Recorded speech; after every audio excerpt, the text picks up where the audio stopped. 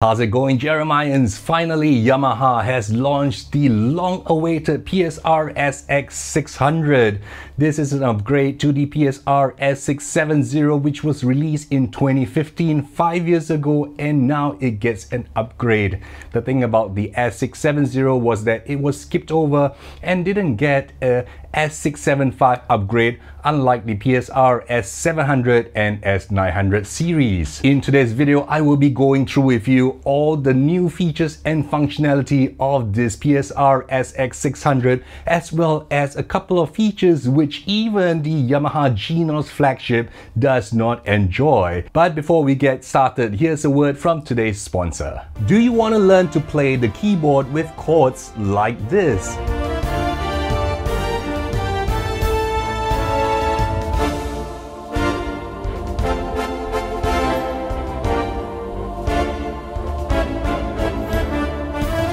I have a proven step-by-step course designed for Yamaha, Casio, and Korg keyboards that will help you to do that. At the end of this course, I will teach you everything you need to know to just open up a music book and start playing your favorite tunes with lush accompaniment rhythms with minimal effort.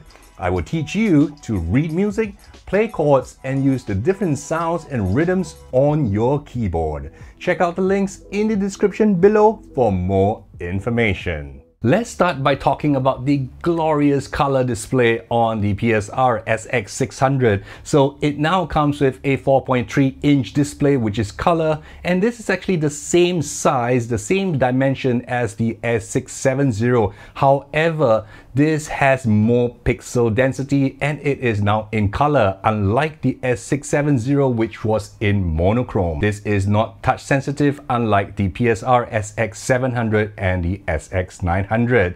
The interface is pretty similar to the SX700 and SX900. However, due to the fact that it is not touch sensitive, there is a little bit of a variation. Next, let's talk about the keypad. This keyboard comes with 61 touch-sensitive keys, and if you're expecting this key action to be similar to the SX700 and SX900, you will be disappointed because it does not have the improved FSB key action from the SX700 and SX900. The SX600 continues to use the same keypad that Yamaha has been using in their previous S series of keyboards. Just like the SX700 and the SX900, this SX600 also enjoys 128 notes of polyphony. With the Yamaha PSR-SX600, Yamaha is showing very clearly its intent about going after emerging markets such as Brazil, China, and Africa. And in this market, these are massive markets, and Medley has quite a presence there. And Yamaha in the SX600 has included specific styles and voices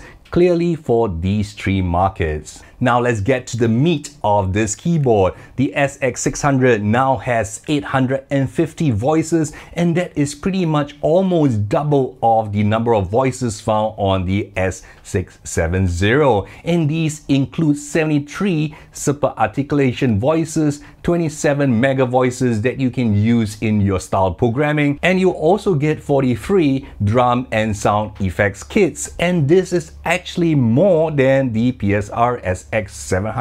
On top of all this, you get 27 sweet voices, 64 cool voices, and 71 live voices, which Yamaha is so famous for. Unlike the Yamaha PSR-SX700 and the SX900, where you can layer up to 3 layers of voices in your melody and on your right hand, the SX600 only allows you to use up to 2 voice layers. We cannot get away with talking about a PSR keyboard without talking about the styles. It is, after all, an arranger keyboard. In the SX600, we now have 415 styles, and that is a massive number and almost double of those found on the S670.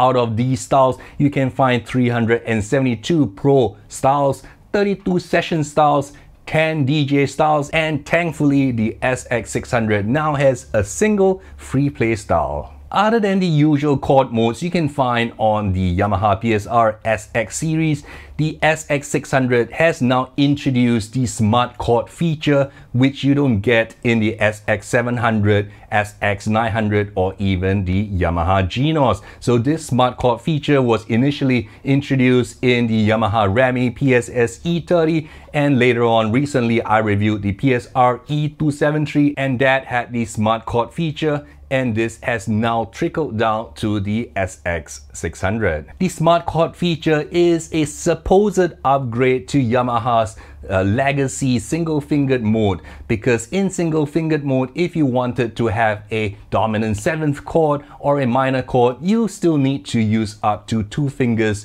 to trigger those chords. But now with the smart chord feature, you can trigger minor chords, dominant 7th chord, even diminished 7 flat 5 chords with just a single press of one key. I believe that the SX700 and SX900 will most likely get this feature in a future firmware update. Now that we're still talking about the styles, finally the PSR-SX600 gets the style reset feature. This was introduced when the PSR-S970 and the PSR-S770 was upgraded to the S975 and the S775. New to the SX600 is the half bar fills. So again, this was only found in the S975 and 775 and the S670, because it didn't have an upgrade to the S675, didn't receive these brand new features. Looking forward, I won't be surprised that the style section of Yamaha keyboards will continue to receive these two very useful features.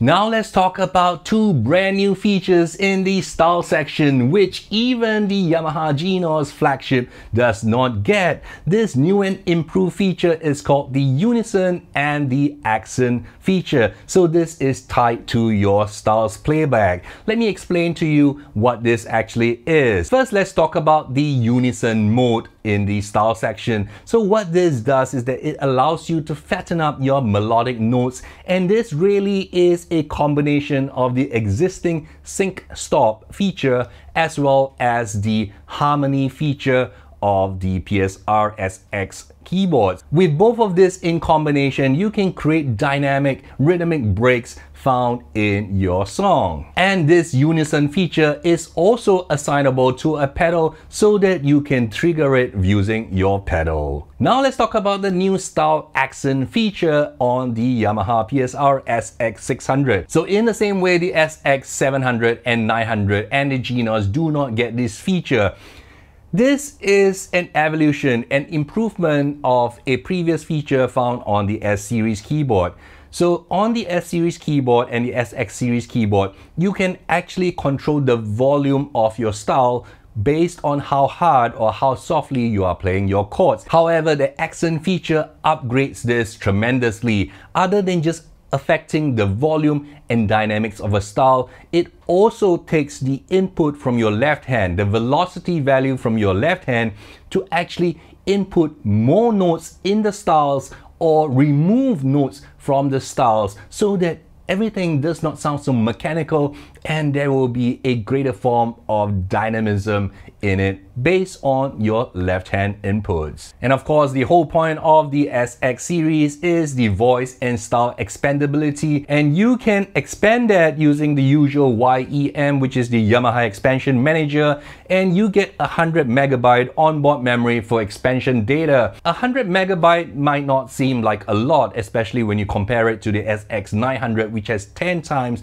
more onboard memory at 1 gigabyte. However, I think the demographics for the SX600 isn't going to be someone who will be loading a lot of additional styles or samples into the memory. And just like the SX700, this SX600 does not support audio styles. So audio styles is slowly being deprecated, and it is kind of like a little obligatory token that audio styles is supported in the SX900. One of the new features you will get in the SX600 is a microphone input. So this was not found on a previous PSR-SX670. However, this microphone input is not very similar to those found on the SX700 and SX900 because you are not able to apply vocal effects to it. In addition, you do not get a vocoder that gives you vocal harmony like the SX900.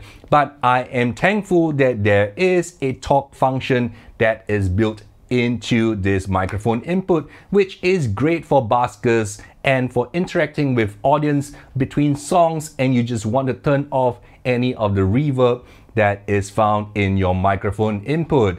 You want to note though that this is just a mic input, which is quite unlike that input found on the SX700 and SX900, because on those two models, this input is not only a microphone input, it is also possible to plug in a guitar into the SX700 and SX900 as well, because that input socket supports high Z gain values. And this being an SX line keyboard, you also get the upgraded playlist feature, which is great for setting up your song sets that you're gonna perform. And this is very similar to the Chords PA series songbook. And just like the S670, the two live control knobs are retained so that you can dynamically morph your sounds, your rhythm, as well as your effects in real time.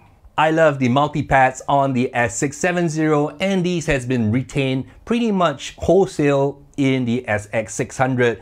It not only supports recorded phrases that you play, you can also link up short audio files that you can just trigger by pressing the phrase pads. And this is quite unlike the Casio CTX phrase pads, which only allows you to play back recorded phrases and does not allow you to trigger audio files. One of the biggest reasons to upgrade from the PSR-E series to the S or SX series is the style creator. And just like the S670, you can find a style creator here as well. The other feature that is brand new on the SX series and that you are most likely not going to find on the SX700 and SX900 and even the $5,000 Genos is the new Record and Share app. So this Record and Share app is not new. It was actually released in 2017, 3 years ago, for use with Yamaha's electronic drum products. And this actually allows you to make multi-track recording of your performances on the SX600. What is nice about this Record and Share app is that the microphone that you plug into your mic input and any vocals that you sing will be recorded as audio as well. In addition, you can actually record your audio with video and directly upload within the app itself to YouTube, Facebook, and Instagram. And this allows you to no longer need an additional third-party app or a video editing software or to use your laptop or computer in order to upload to social media. The reason why I say the Record and Share feature is unlikely to be found in SX700, SX900, and even the Genos is because there is a hardware limitation. This app actually makes use of the audio interface found on the SX600. So for the longest time, the PSR-E series like the E363 and E463 had an inbuilt audio interface. And this Record and Share app actually captures the audio data from that USB audio interface in order to record it within the app. Unfortunately, the SX700, the SX900, and the Genos does not have the hardware required for a USB audio interface. So no matter how much firmware updating, you are unlikely going to see this Record and Share app feature that is found on the SX900. With the introduction of the compatibility of the Record and Share app with the SX600, I will not be surprised if the future PSR-E373 and the PSR-E473, which most likely would have a built-in audio interface already, would be able to use this same Record and Share app to record a video of you playing together with whatever you're playing and literally just upload to YouTube, Instagram and Facebook instantly within the app itself. Next, let's talk about the sound amplification. So the amplifiers on the SX600 is pretty much the same as those found on the SX700.